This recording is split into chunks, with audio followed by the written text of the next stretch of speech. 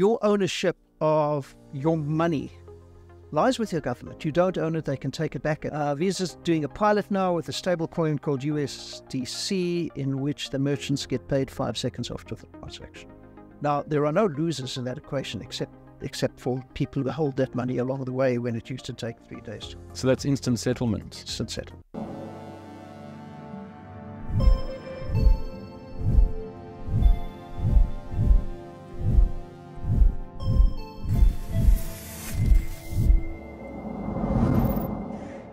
Good morning. I'm Matthew Burbidge, and I'm joined this morning by a friend of Brainstorm, Steven Boykey Sidley, who has just written a new book called It's Mine: How the Crypto Industry is Redefining Ownership. Very happy to have him in the studio this morning. Steven is, among many other things, he's an author. He's written about decentralized finance and the end of banks. He is a professor practice at the Johannesburg School of Business at UJ, and he is researching and teaching in blockchain and 4R technologies. Welcome. Thank you for having me. Thank you.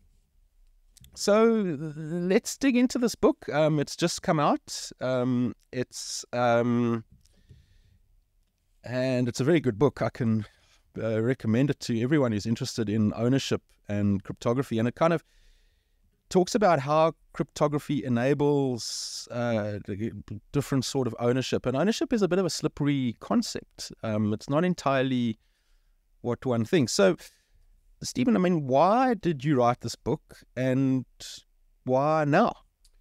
Okay, so in 2020, or just towards 2021, we're finishing off, me and Simon Dingle, a book called Beyond Bitcoin, Decentralized Finance and the End of Banks. And I get this kind of mote in the corner of my eye, this thing that's disturbing my vision, disturbing my view of the horizon. And what it is people paying absurd amounts of money for questionable bunches of colored pixels called NFTs. I'm thinking to myself, what are these people doing? Why would anybody pay this amount of money for something that ends up on a screen? It doesn't end up with paint on your wall. And is this the apes? These are, well, it was actually prior to the apes, but yeah, the apes are the iconic NFT. And at the same time, I notice a bunch of other creatures staggering to life. Okay, there is the NFTs, and there is this thing called the metaverse, and people are talking about this aspirational thing called Web3, and of course there's DeFi, and there's cryptocurrencies, and there's stable coins, and there's GameFi, and there's decentralized autonomous organizations. They're all very separate businesses, and they're jumping to life. And I'm thinking to myself, what is going on here? There's this explosion of life forms. And were you to ask somebody, even who's in the business, what is it that is the common thread between all of these things, they would all say the blockchain. And it struck me that it wasn't the blockchain. It was struck me that what was common about all of these things, which exist now as huge industries, is all of them enabled people or institutions a different way to own things. And the common fuel of that ownership was crypto sitting underneath. So when most people think about crypto, they think of Bitcoin or cryptocurrencies. Bitcoin and cryptocurrencies is just one small part of a very broad universe of crypto-fueled innovation. Some of the stuff happening out there has nothing whatsoever to do with currency at all, has nothing whatsoever to do with finance. So it seemed to me to be an interesting topic to grab and to talk about what this crypto is doing to what we think of as owning things. And I went in and dove down the rabbit hole of how ownership emerged from human society, why it was different then, what the different taxonomies were, and what has suddenly happened now that makes this as transformational as a technology as we have seen over the last 40 years. So, I mean, just to take a step back, and I suspect we're going to be taking a number of steps back in our talk here.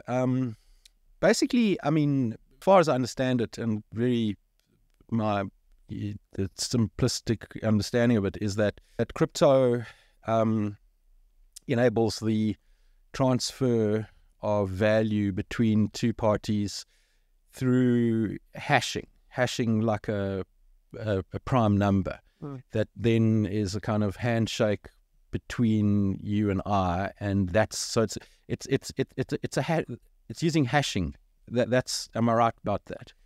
Yeah, hashing is one part of the mathematics. There are many other bits and pieces in the mathematics. And once you start going down into the weeds of the encryption algorithms and the hashing and the asymmetric cryptography, you can get buried and never come up again. So let me try and put it differently.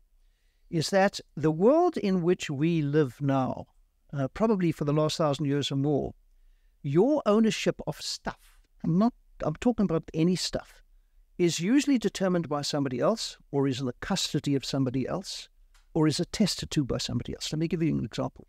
Your ownership of your identity was appointed to you when you when you were born, and the hospital had a birth registration certificate, which turned into a birth certificate, which turned into a passport, which turned into an ID book, which turned into a student card, and on and on. Your ownership of your money lies with your government. You don't own it. They can take it back, as they did in Cyprus in 2013 and Lebanon, I think, in 2017. They can debase that money by printing more. You don't own the money. Most people think they own the money. They don't. You don't own your computer. Your computer is attested to by the receipt that you got from the internet connection. They are the ones that say you own it. And if you lose that computer and you don't have the receipt, you try to get the insurance back from it. You have to go to somebody else, the internet connection. You say, please go through your database and find me the original receipt. It turns out that we own almost nothing. And the reason we own almost nothing is that we delegate third parties to take care of the ownership on our behalf. Banks being the most important, insurance companies, financial institutions, lawyers, accountants, your mother, the government. Everything is in the hands of people except you. And when you lose that stuff, or it gets seized from you illegally, it is often, not always, often difficult to get back again. There are examples of people who have lost their birth identity and they are non-citizens. So what happened with that world, which is called, we live in the world of title ownership. We have titles which are written up by other people, attested to by other people, sometimes in the custody of other people.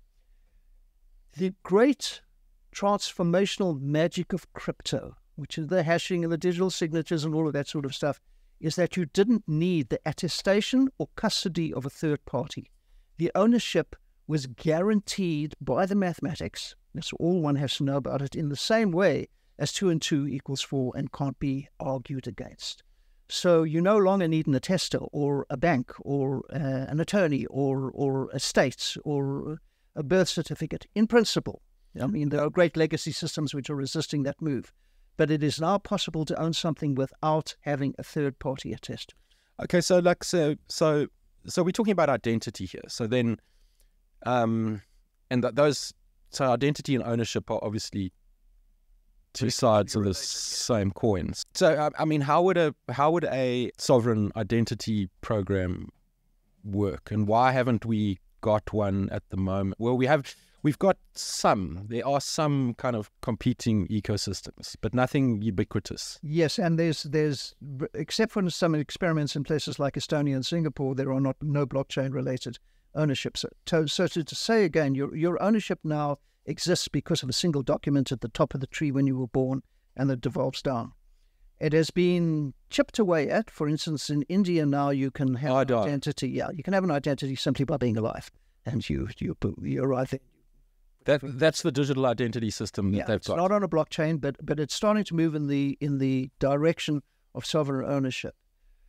There are a couple of very well-known protocols and standards that are being proposed and to a certain extent accepted in the crypto world. One of them is called Sovereign, which I write about in the book. By the way, the chapter of the book is called Owning Yourself. That's ground zero. That is SOVRIN. Yes, SOVRIN. And they have built a blockchain-based ecosystem. And then right on the other side of the philosophical spectrum is Vitalik Buterin, who is the developer of Ethereum, the second largest blockchain.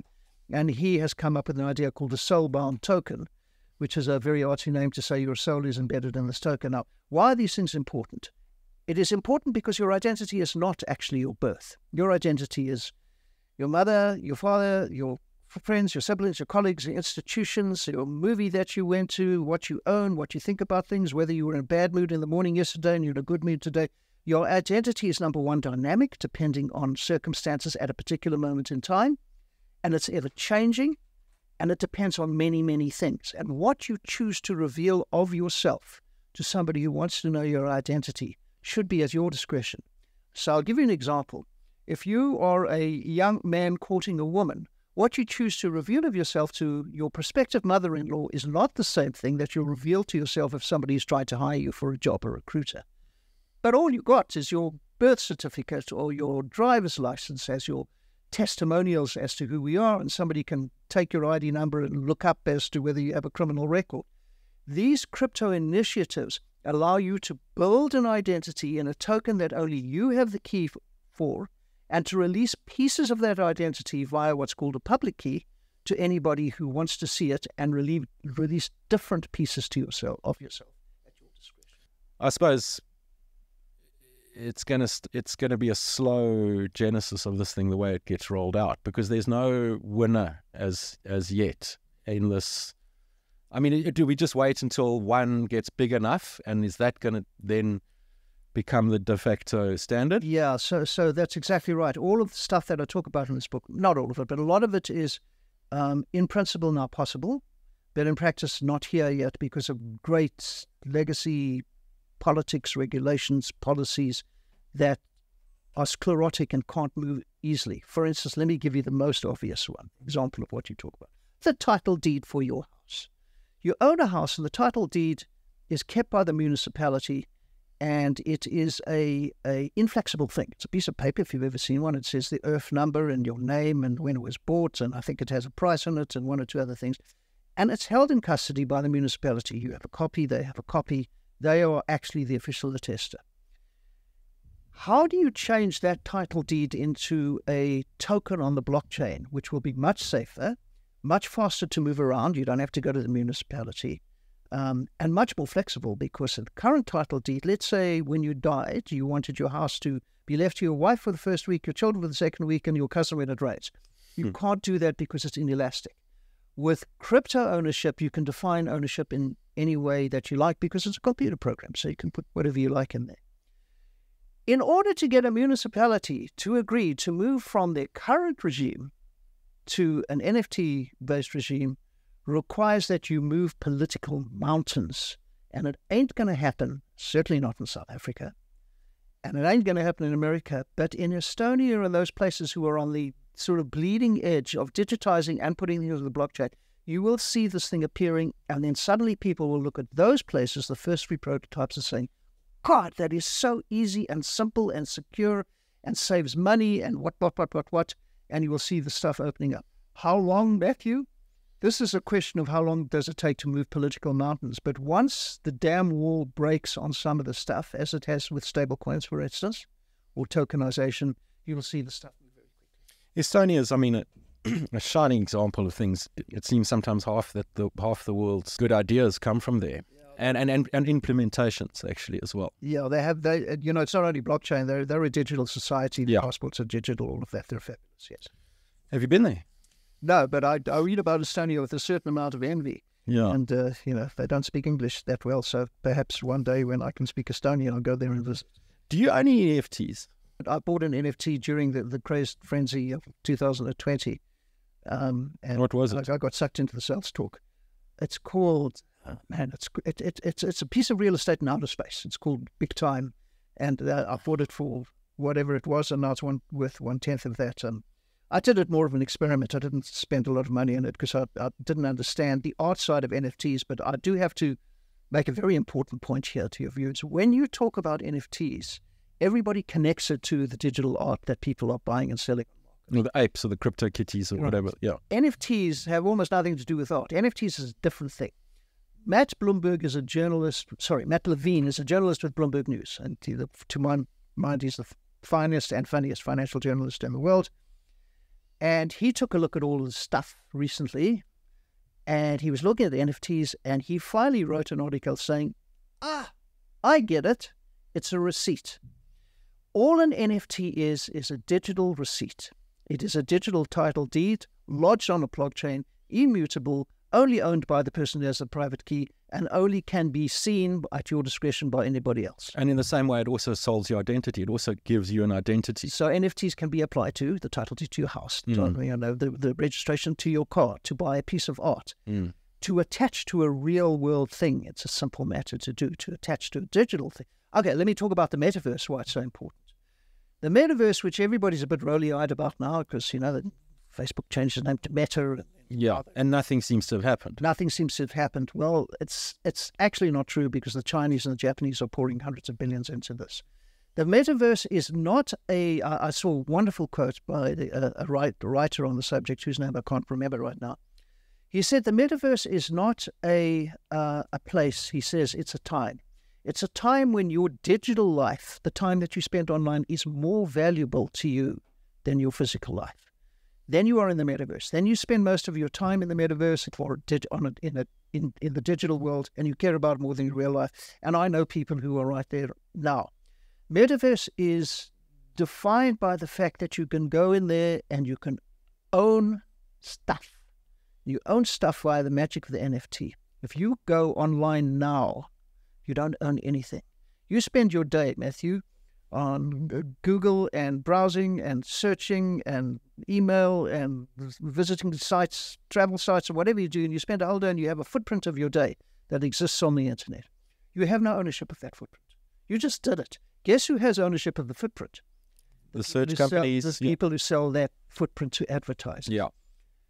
Metaverse and Web3 allows you property rights via NFTs so that nobody may use that footprint to make money without your permission or without giving you some money for it. And that's what Web3 and Metaverse is all about. So, I mean, I suppose you've answered this already, but I mean, what would you say the crypto landscape is going to look like in 5 years? Yeah, so the timing issue in crypto is hobbled by regulation on the financial side. So we've all seen what's happening on regulation. People like Sam Bankman-Fried did not help matters, as we were chatting about before we started over here. If it wasn't Sam Bankman-Fried, it would have been somebody else. The regulation is there to protect consumers, and one of the things that I have not recovered from, Matt, we talked about this earlier, since I went down this rabbit hole in 2017, is how many people are prepared to steal without blinking. And the crypto, it's always been like that. But it's so easy to do in crypto. By the way, it's also very easy to be caught in crypto. So regulation is there to act as a bulwark against crime and theft. And there is a great deal of contestation around the world where the right line for that regulation is. You would have seen in 2021, 2022, that regulation come down like a jackboot.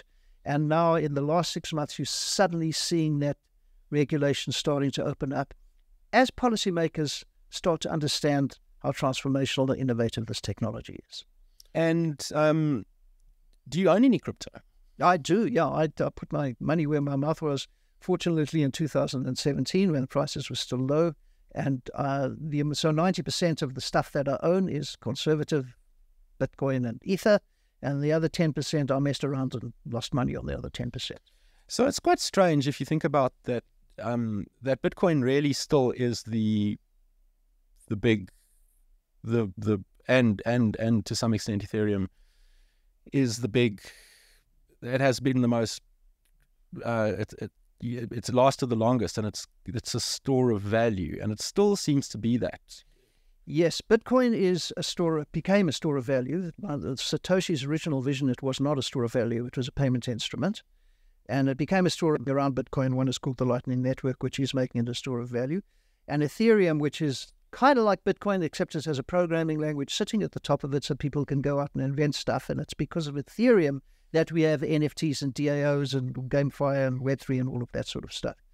They have emerged as the conservative old men of crypto after 13 years. Most of the other stuff out there, except the stable coins, are, if you want to invest in them, there's some gambling. You've got to have a high risk appetite. Yeah. But they have emerged as the most solid of the original cryptocurrencies, along with the stable coins, which are not volatile. There may be others that emerge, but obviously you can't have 2,000 different cryptocurrencies sustaining forever. I do want to, before we move any further, talk about another area of the blockchain crypto universe, which is the killer use case, which is the one that's not on the newspapers, which is the one that has nothing to do with cryptocurrency. And it's an industry called tokenization. You will know from the world of business what securitization was, where you could break up a block of flats into tiny little pieces of shares and sell the shares off. Or plain, anything. Yes, anything can be securitized. Lots and lots of paperwork, lots and lots of middlemen, lots and lots of people taking fees out and commissions out, etc. Tokenization is the blockchain version of that. We can take a real-world asset, like somebody needs to raise $500 million to build a manufacturing plant in Vietnam, and they go to Goldman Sachs and they say to Goldman Sachs, I need $500 million. I've been in business for 30 years. I've got good credit. Goldman Sachs then packages that up and puts it on the blockchain rather than securitizing it with 10,000 lawyers and 50 million pages, and offers it out to retail clients like you and I to get a piece of that manufacturing plant. That was a business that was closed to you and I. It was private debt, and it happened in the back offices of big banks. Now that stuff is opening up to retail investors. According to the Boston Consulting Group and to McKinsey, that business will be worth between, depending which research report you read, between $16 trillion and $30 trillion by 2030. It's all blockchain-based. It's all built into the tokens, the ownership of those assets, making it the biggest financial move in history, making cryptocurrencies look small. It will be 10% of GDP will be running on crypto rails by 10 years' time. So we'll see. But I mean, what's the platform and how is that enabled? Which you say, where does it actually? Which blockchain does it run on? Okay, so there are a number of them on Ethereum. There are a number of them on private blockchains, and there are some of them on other public blockchains like Solana and a few of others. I was going to ask you about Solana. What is that? Solana is a blockchain just like any other, but it has a different design approach to Ethereum. It also has a programming language, so it's Ethereum-like in that you can write programs for it. But they took the view that there is a thing called the trilemma dilemma. Okay, it's a triangle that you can either be secure, or you can have lots of transactions a second, which is scalability, or you can be decentralized. Okay, and you can't be all three. You can only choose two. That wasn't somebody's opinion. It's proved by the mathematics. Solana chose to be fast and be less decentralized. Ethereum chose to be slower and more decentralized. So it's simply a design decision. There are lots and lots and lots of technologies now that are trying to solve the trilemma dilemma, including the best developers on the world working on the Ethereum platform to bring it up to 1 million transactions per second, which will be about 50 times faster than Ethernet. Okay. There's a lot of people in the world that don't have identities or are said to not have identities. What can be done about them? So crypto represents probably the greatest opportunity for financial inclusion ever. You can't open a bank account without that stuff. Not even if you do have that stuff, if you've only got 100 Rand, you can't open a bank account. So there is a large exclusion that happens in traditional legacy institutions. The paperwork, the KYC, the passports, the ID books, the enough money, all of that stuff, credit. You've got hundreds of millions, I think it's even more than that, or maybe into billions of people who don't have that stuff. You require none of that stuff to open a blockchain. Absolutely none. You require only proof that you're alive, and in some cases not even that. In some cases bots can do it, although that's fast disappearing. As has happened in India. You require a thumbprint and somebody to tell you're alive, and you can now have a Bitcoin account or an Ethereum account. Now, one may say, well, if you don't have documentation and you've been excluded from society, you're not going to have the technological sophistication to do any of this. So why this doesn't work? Not true. When El Salvador, who legalized Bitcoin a year or two back, and they put a wallet on a cell phone, and people said, well, people don't understand this crypto stuff. Well, 60% of the population uses the Chavo wallet, which is a crypto. So that's going well. Yes, it's going well. It's going better and better and better. There is more acceptance of Bitcoin as legal tender. People are going there and buying a loaf of bread at the equivalent of their sponsor shop in it. It's been an enormous success. Yeah, every couple of months you see someone say that, people can now buy the items at Pick and Pay or Checkers with crypto. The adoption is still very, very low here. It was Oscar Wilde or one of those guys who said, it's slowly, and then not, okay? And I think it was referring to going bankrupt. How did you go bankrupt? Slowly, and then suddenly. So the adoption of crypto is going to follow the same path, just like the internet, by the way. The internet, 1995, when I got in business doing internet type stuff, Nobody gave a damn about the internet, and then all of a sudden it exploded out. Cell phones, the same thing, first BlackBerry and then the iPhone. All of the stuff is very slow until it crosses some sort of a phase transition, which is a word from physics, where everybody suddenly sees how important this is, or how much cheaper or more efficiently or quicker they can do something if they only use this technology versus another technology. So I have no doubt that adoption is approaching, not decades away, years away, a point where this thing explodes onto societies and